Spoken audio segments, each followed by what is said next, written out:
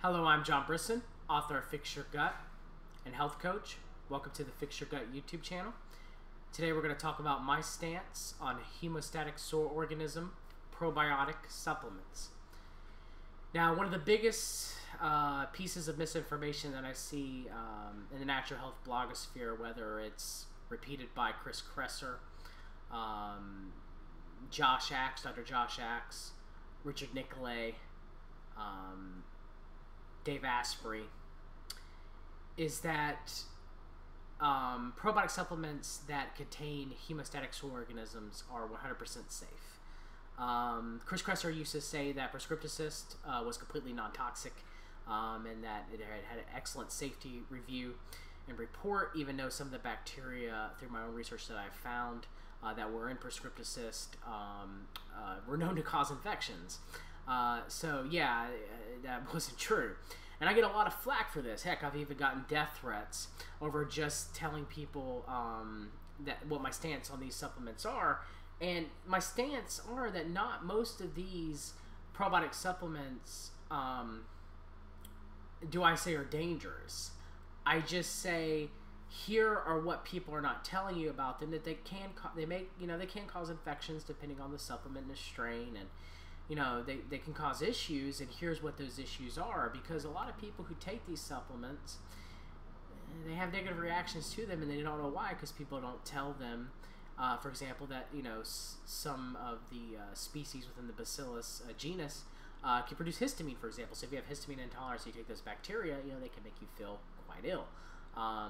So that's my problem is I'm just saying, hey, look, these are the issues with these supplements. You might want to know before you take them.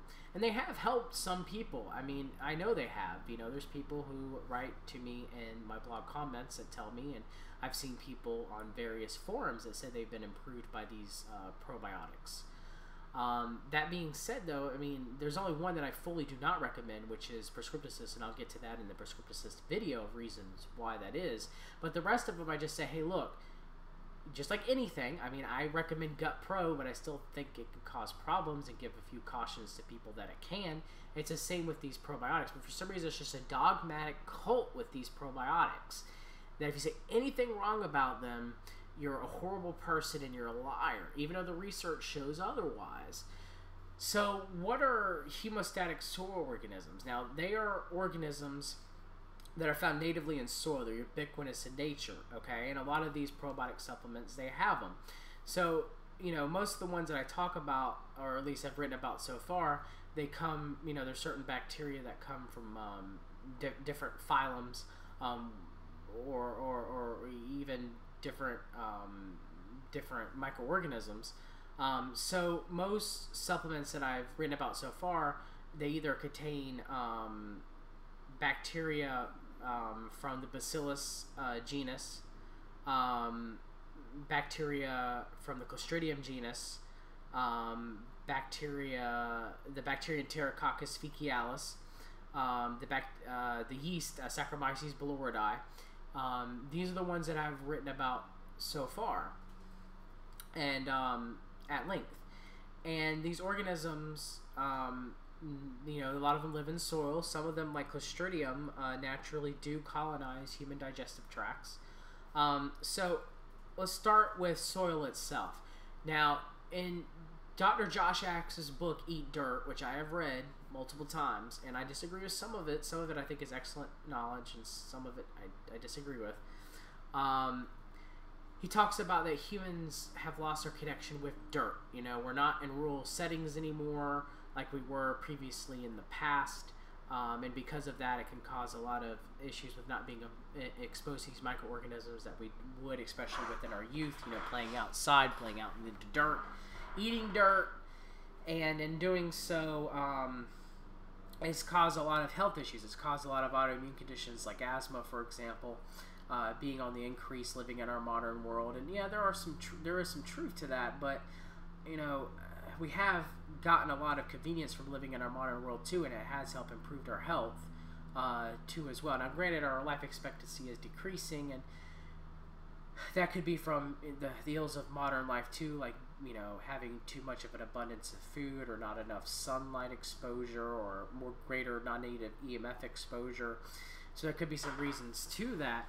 But nonetheless, you know, human beings mostly wash their food since the dawn of man. Neanderthals and Homo sapiens were known to wash their food in preparation. You know, if they got tubers out of the ground, they would wash them in rivers and in springs, and later, you know, through human development, well water, and before consuming, and would prep them before they were, you know, to be roasted or cooked. So yeah, I mean, human beings, though we were probably exposed to more dirt in a more rural setting, you know, being outside and playing in it and maybe working on farms and toiling and stuff like that, we really never really consumed a large amount of dirt. It just really didn't happen. Now granted, our food is more sterile now than it was ever before, and for some people that does improve you know, improve their chances of likelihood of not getting ill, you know, getting foodborne illnesses. But there is a possibility that eating sterile food as well could, you know, lead to a less healthy microbiome over a period of time. It's kind of like a balancing act. You know, even primates, they wash tubers, I mean, before they consume it. I mean, raccoons, which are mammals just like humans, they would wash their food before they ingested it too, because they lack salivary glands. So, you know, ancient man didn't really consume a lot of dirt. Now, was ancient man exposed to dirt more? Yes. So when we're exposed to dirt, we do come in contact with these spore-forming bacteria. Now, a lot of the spore-forming bacteria, like Bacillus, from the Bacillus genus, they just pass through. Clostridium bacteria from the Clostridium genus, they are more likely to colonize, but even then, not all strains do. For example, 10% of the population are probably walking around with opportunistic bacteria, Clostridium difficile, which most people know can cause a very nasty intestinal infection and dysbiosis if it is able to. But there are other, you know, important benign forms of Clostridium, like Clostridium buccinum, and Clostridium does seem to have a symbolic relationship with human beings, because unlike Bacillus, which is weak to bile, it can't germinate when exposed to bile, and bile actually reduces Bacillus. There are some forms of Clostridium, like Clostridium difficile, or species of Clostridium instead of forms, like Clostridium difficile, that is bile resistant. It can actually use bile as a nutrient for germination. So, you know, as far as bacteria within the Firmicutes phylum that are spore-forming, Clostridium are more likely to be native to the human digestive tract instead of Bacillus. So, you know, these spore-forming bacteria, they form endospores, and they're not really a true spore, but they're you know, they're kind of like this very hardy, tough encapsulation, and the bacteria becomes kind of inactive inside of it, kind of dormant. And you know, these spore-forming bacteria, they're gram-positive bacteria from the Firmicutes phylum. So they lay dormant in this endospore form, and usually it happens when they're not exposed to nutrients that they can use to germinate or to form more colonies of themselves. So when they're starved, they go into these hard endospores, and these endospores are very difficult to destroy. You know, they can survive your immune system. They can, you know, they're antibiotic resistant, they're antibacterial resistant, they're resistant to UV radiation, they're resistant to boiling, they're resistant to extreme freezing, they're resistant to many chemical disinfectants. They can be destroyed through autoclaving, which is extremely high temperature exposure, or through, you know, for example, Bacillus spores can be inactivated through exposure to 10% bleach, concentration of bleach for like 15 to 20 minutes. But that's a long period of time. I mean, these things are hardy, and they survive dormant for a long time. But however, once the bacteria are exposed to nutrients that can help them germinate, depending on the bacteria we're talking about. Bacillus, for example, it seems to be the amino acids L-alanine, L-valine, and L-asparagine, and fructose. they're able to germinate and actually resemble kind of like normal gram-positive looking bacteria that replicate and grow, and that's when they're vulnerable. When they're germinating and when they turn into actual bacteria that start cell dividing, that's when they actually become not very resistant to a lot of things, and they can die off similar to many bacteria through use of antibacterial agents and disinfecting agents and heat exposure and so forth. So, a lot of proponents for these bacteria, or the use of them in probiotic supplements, especially for the Bacillus genus, they'll say, well, these bacteria are very hardy. You take them for a while in supplemental form for a couple of days or a couple of weeks or sometimes a month, and it takes that long for them to germinate through constant exposure. And they're able to survive stomach acid. They're able to survive through the spore form, to get, through bile salts, and germinate in the large intestine, and if a person doesn't produce enough bile, possibly even in the small intestine, because the bile only keeps it from germinating, it does not eliminate the endospore. And because of that, they're able to survive better than a lot of the general probiotic supplements that you take, whether it's lactobacillus or bifidobacterium.